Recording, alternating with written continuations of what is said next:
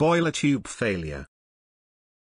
Boiler tubes can undergo sudden failures by rupture or leakage and is usually detected while in operation rather than during a hydro test or other inspection activities.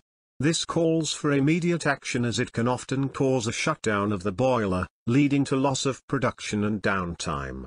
It is critical to understand the various modes and mechanisms of the boiler components such as tubes, headers, pipes, turbines, etc. A proper understanding of the damage mechanisms, the inspection activities, and online monitoring tools are necessary to address challenges in a more systematic manner.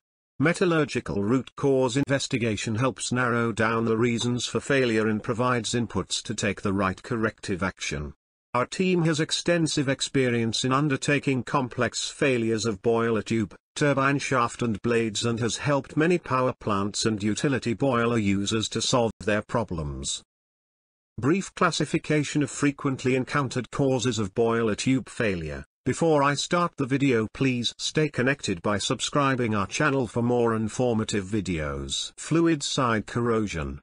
Oxygen pitting. Under-deposit corrosion-caustic gouging. Under-deposit corrosion-hydrogen damage. Under-deposit corrosion-phosphate corrosion. Acid cleaning corrosion. Internal deposit or corrosion product build-up. Fireside wastage. Flow-accelerated corrosion. Fireside corrosion of superheater and reheater tubing. Fireside oxidation. Fly ash corrosion. Soot blower erosion. Coal particle corrosion. Steam impingement. Fireside corrosion of water wall tubing. Erosion. Low temperature say dew point. Fireside corrosion. Falling slag damage. Tube rubbing. Rupture. Short-term overheating, stress rupture. Long-term overheating, creep rupture. Metallurgical degradation.